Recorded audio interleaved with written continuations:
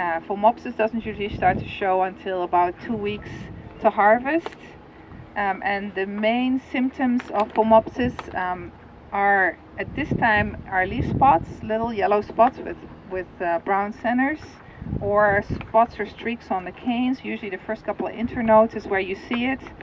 And the main reason why we have so much Phomopsis right now versus maybe years ago is that there's a lot of old wood left in the vines through mechanical pruning.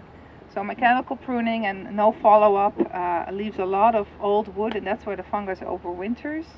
And so we found that if we do umbrella niffin, where you don't leave much any of old wood at all, actually has very little disease, and that's why probably your grandfather didn't, or even your dad didn't have much problem with Phomopsis, and now we do.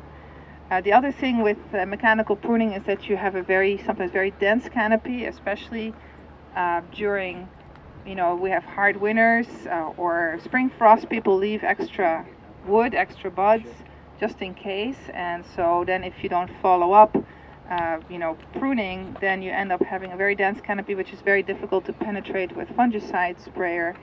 And so we end up having more wood where the fungus is so much more inoculum nowadays. Poorer coverage.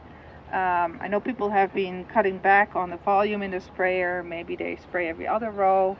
That doesn't cut it, especially if you have high Phomopsis pressure.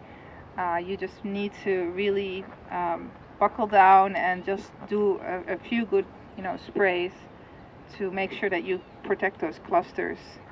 One other thing about Phomopsis is that whatever is in the wood, that's the only inoculum there is.